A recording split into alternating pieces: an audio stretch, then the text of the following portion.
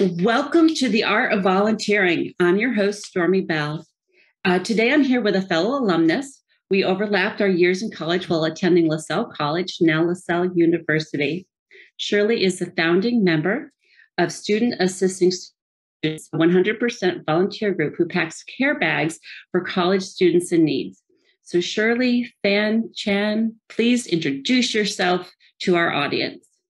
Thank you, Stormy, have me being here today to talk about something that I'm very passionate about and have been doing it for over 7 years. Is an organization that I founded with a couple of my friends called Student Assisting Students. The origin of this program actually started from a very organically. It's really because the work that I do. So just to give you a bit of context how I came to this point to create this project for such a long time. I actually had opportunity to work for a higher education institutions in Massachusetts, University of Massachusetts, Boston. And I had the privilege to open an office on campus to serve homeless and foster care students. Through that experience, I met a lot of students who were struggling, who were underserved, who were underprivileged, because of that experience, but also I had my own personal experience that I have 3 sons, and one of my sons actually was on his way to college. And during that time, we were talking about, on your way to college, who can support you? What do you need? Being a mom, I always want to make sure my son had everything throughout the school year. And this is very typical, right? Every parent who has a child who is on their way to go to college or they have gone into college. And the first thing is, do they need anything? Do I need to send them anything? Do I need to buy them anything? On campus, when I was doing my job, many times students would come to my office and ask for supplies, as simple as a pen or a writing pad. So that idea actually grew from the job that I was doing during the day when I was at work. Students had come to my office for different needs, different reasons. And then when I went home and I said to my son, and I said, you're very lucky that you have a mom who could provide all this stuff to you as simple as the stationery, school supplies, or snack. But for students that I work with, they never had those people around them to provide those care packages. So that's how the idea grew. And I just grabbed my friends who always volunteer with me. And I said, hey, I have this idea in mind. You know how that works, right? When you have friends, yeah. You kind of like corrupt them into that idea. It's like, you know what? They really need it. They don't have family like you and me to support our children. So that's how we started. We started very small. At the beginning, actually, the project only provided to the foster care youth who were on their way to post-secondary education. Because back then, I actually have a couple of foster care students on campus that I was working with. And a lot of times, because they were in the state system, they never have any family members supporting them. And because of that, I automatically became that trusted adult in their lives. And they would come to me for anything that they need or they want to talk about anything. So because of that, the original of this project was only provide those care bags to Department of Family and Children Services who they have a group of foster care youth who were on their way to applying to colleges and universities. So that's how we started in 2013. Wow. And how many students do you give these packages to now? You started humbly, so where are you at? Well, we just finished so what we do is we provide care packages twice a year for the fall semester and the spring semester. So we just finished the spring semester packages a month ago. We did 300 bags. Nice. And we divided into 5 campuses. So we have contact among state university and community colleges in Massachusetts, and we would reach out to them every semester, the beginning of the semester, and we ask them if they would like to get some care packages for their students who are struggling, food insecurity and housing insecurity. And a lot of times their response was, yeah, absolutely, we'd love to have support, and that's how we started. And interestingly, I think we all had gone through the past 2 years with COVID, right? And I think many of us kind of like instructors at home and not realizing we actually have so many students out there, we're not getting any needs and services met. So last fall, I actually got an email from one of my campus contacts and asked for help, because when they reopened the campus after lockdown, they emailed me and say, hey, Shirley, I actually want to ask you if you guys have any supplies that you can provide to us, because we're opening the campuses. We're going to see a lot of needs coming into our office. And because of that email last fall, I kind of like did the things that I knew how to do, it is call all my friends to action and say, hey, this is what happened. We need $300. Are you in? And the response was just so amazing. And I was really thankful for all my friends in my community who come forward to support this project. Very cool. Where do your donations come from? Like, how do you collect all the supplies? The donations actually came from the community, word of mouth. Okay. Our group is, just like you mentioned earlier, our group is 100% volunteer. So we don't do fundraising. We're not 501c. We all rely on donations from any members who is interested in this project. So it's really based on the word of mouth. We spread it out through social media, which is the Facebook and Instagram. So we have a core group of folks that, like myself, who volunteer in this project, and we just spread the words out and we collect donations. Some folks that they, instead of giving us donations, they would write us a check, and we would use the cash to go buy the supplies. Very cool. Now, I know we've talked just a little bit. You use a lot of students in the I guess the packing, but what else do they do, and how does that play into like student leadership? The student leadership piece actually came up from my son when he was in high school, when he found out this is the project that I was doing. And he actually initiated a couple of his friends to participate. So what they did was they helped us to fundraise. So one of his friends was a member of a drama club. And that's how it all started. When he was doing the drama throughout the school year, once a year, at the end of the theater play, they actually made a pledge in front of all the audience and introduced the project that we were doing. And then people would put money in, literally it's a jar, and like $5, $1, and that's how they start fundraising. And because of that experience, I realized that this is such a great opportunity for young people like the high school, junior, seniors to learn about how fortunate they were in that position, but they also have the power to help other students similar to them, that they are actually moving on to post-secondary education. So I thought that idea was so wonderful. And I told my friends, how about we continue to recruit young people from high school? And we all love that idea. So since then, we have nonstop recruiting high school students to participate in this project. So they can do different roles. They can help us to do fundraising if they have a fundraising ideas. Some of them, like for example, one of my sons who belonged to a karate school, and one of the student leaders from the karate class took the initiative to fundraise during the karate classes and fundraise cash for us to go buy supplies. So it's a different idea, different way, depends on the student leader, how they want to do it. And this year, the student leader was helping us to do a lot of supplies coordination, collecting the donations, counting the donations, make sure the donations are all in place when on the packing day.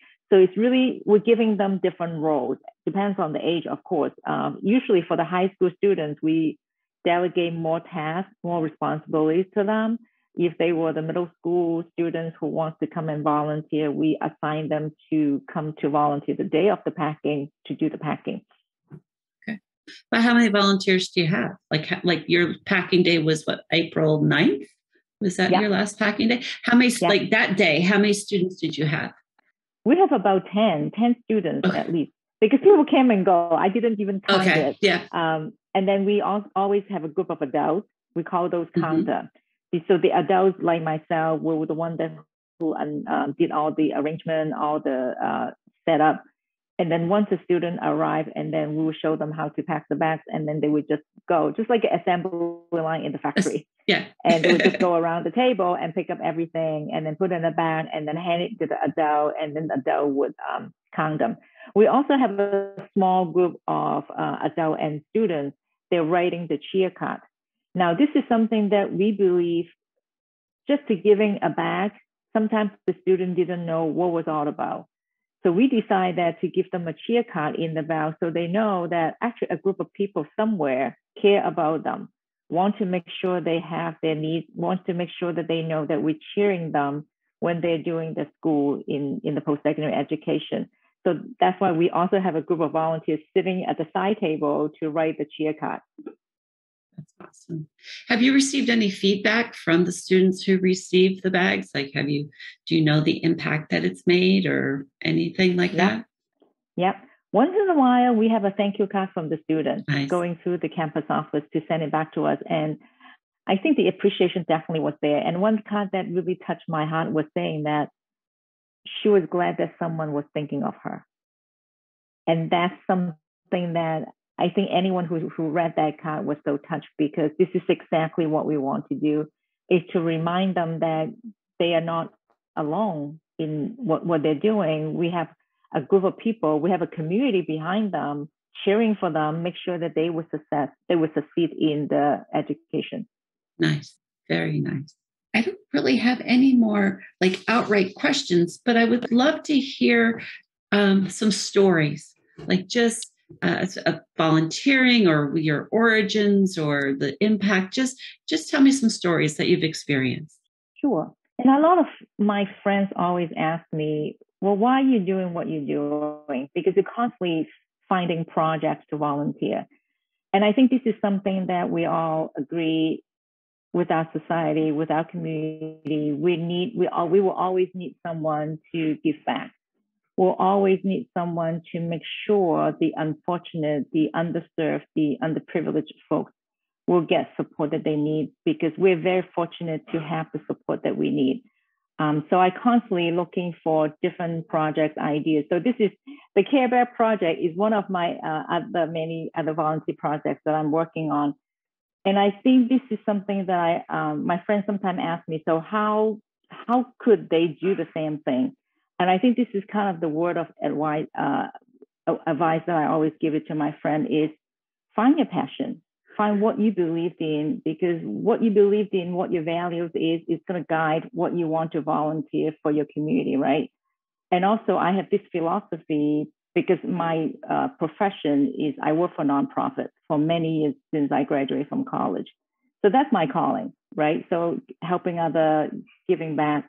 And I think one thing that we need to know is anytime when you turn around, when you see someone in need, you may think that, well, I'm only one person, I can only do so much, but actually it's not. You're doing a community work. You actually, by being one person, you can ask around, ask your friends, ask your family. You create a community of support for those underprivileged, underserved. And I think that's kind of my philosophy, whatever volunteer project that I am working on. I always have a group of volunteers that we all get together. We all share the same beliefs, same values. And we all believe that giving back, helping others is what we are here for. And I think this is what we talked about is it takes a village to raise a child. It takes a community to make sure that our community is being well served. So I think that's kind of the things that I use it as my guiding principle. That's awesome. Very cool. I think people don't realize how much they can make an impact just with a simple gesture. It doesn't have to be changing, like, how am I going to change the world? It's like, no, just help the person, your neighbor. Just go across the street and say, can I help you? Or, something simple. And what it does is tenfold, hundredfold of what you're giving. Exactly. And you made a good point, Stormy. Like, for example, someone say, well, my neighbor needs help because they're aging. So you're helping one neighbor. But then you start to think about, oh, if I have one neighbor who needs the help, maybe another aging neighbor in the neighborhood or down the street also need help. How can I make sure this is happening in our community? And once you spread the words out, other people would just take it on, right? So I think this is exactly the idea is you start something, and then other people can also scaling to replicate that kind of a work and the volunteer work. Mm-hmm. Now, I'm going to ask you a blooper, something that you did that didn't turn out right, or something you saw your leaders or your students do that didn't turn out right, but they learned something from it. It's just so many like example that I can think about. Is it's not about doing right. Is when you're trying to plan a project like this volume, I think we really learn on the go. So many times that every year we have to be very organized. And the first few years, we didn't have that kind of a learning experience. And a lot of time so this is how we understand counting is so important. Why we actually assign adults as a counter, because for the beginning, when we first started the project, we didn't realize that counting actually was so critical for us to make sure we have enough bags. We also need to divide the bags to each campus, because we have 6 campuses that we need to deliver to, and each campus should have the right number. So we didn't do it very well back then. So that's the reason we now, learning what we learned from the beginning, we assign adult to be the counter. That makes such a big difference for the past few years from our packing experience, having 2 adults just responsible to count. Other adult would be doing quality control or troubleshoot, make sure the students have any questions. So we found out that having an adult counter would just make our life so much easier in the whole project. So that's really what we learned during that time, I can think of. Awesome. I totally appreciate that. All right. We're to the time in the show where I ask you to love on students assisting students. Just love on it. Share why people should donate, why the students should get involved. Just love on it. Why people want to donate? Because think about a group of students who are out there on their own, without parents, without families supporting them. And we are the parents. And when I say we're the parents, because we're the parents of this whole community, we're the parents of the society, we're parents of every children in the community. So if they are needing our support, why not? And I think that's how I ask other folks, that especially a lot of my community volunteers, their parents themselves, and they can relate to it. Why student wants to get involved? Because it's a great opportunity to open their eyes, to understand what is the underserved populations, what would they need? Because a lot of time, our students didn't understand, well, when we talk about food insecurity, which means they don't have meal on the table, not necessary. They may not just have enough food to eat. They have food, but they don't have enough food to eat. So that's the difference, right? So I think students using those opportunities to understand what is different issues, what is different populations the needs are. And for them, actually, I feel like we're creating this social responsibility among the younger generation. So I think for the students to get involved, it's really great for them to understand we're responsible for our community, we're responsible for our society. So I think that's one thing that I always engage students to say, learn about the world. This is the first step. Yeah. Absolutely. And also the peer support peers is really important.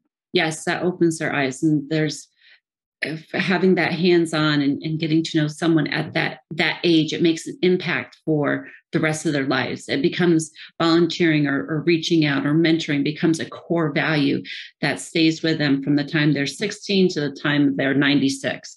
It can just become a guiding principle in their lives. That's awesome. Exactly. Now, if my listeners want to get to know more about students assisting students, where would they go? How would they find you? So we have a website. It's www.students.assistingstudents.org. So we're based in Massachusetts. And if anyone who is outside of Massachusetts wants to donate, we're in the process of creating a sign up link on website. So you can sign up by like ordering whatever on the list and ship it to the locations that we designated. And we usually do donation drive twice a year, the beginning of the fall semester and the beginning of the spring semester. Awesome. Very cool. Well, Shirley, thank you for being on The Art of Volunteering. I really appreciated this conversation. I think it's eye-opening for a lot of people because you just don't think of college students as having food insecurity, and it's so much more prevalent than people realize. So I want to thank you. And I ask my listeners to join in next time. And till then, just look to impact your neighbor. Just find a way to go across the street and do something kind. You don't know how much that will mean. Well, thank you and have a great day.